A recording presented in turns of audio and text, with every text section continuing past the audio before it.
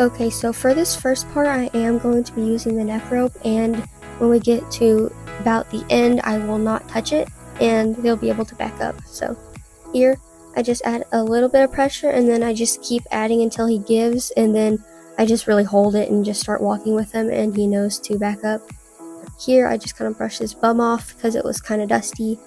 Here, he gives me a little cuddle, I give him a little pet, and then I give him some food. And then here I readjust it, and then here I just add pressure until he backs up. And I hold this super lightly, because right there you can see that it was super not tight.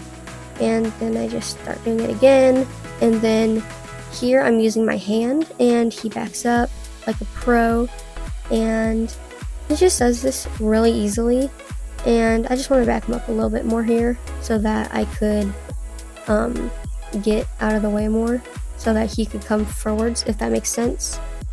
And then here I just don't even touch him, and I'm just using my energy and like spiritual energy to move him.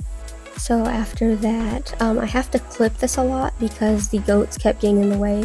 But here I just use my energy to back him up, and you can see kind of that I'm not touching him. There's Sonia, she keeps getting in the way, so I had to cut around because she kept wanting food.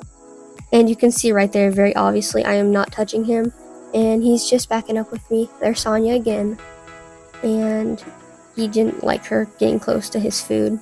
So I gave him a little bit of cuddles, and I took off the lead rope, and then I put on his fly mask because the mosquitoes are out so bad right now, and he doesn't really like me touching his forelock.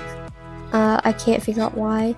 It's just always been a thing that he doesn't like. So there's like a little hole in the fly mask where I have to get the forelock out, but he doesn't like it, so I just very carefully try and get it out. And then I give him cuddles for being a good boy, and that's really it. See you guys later. Bye.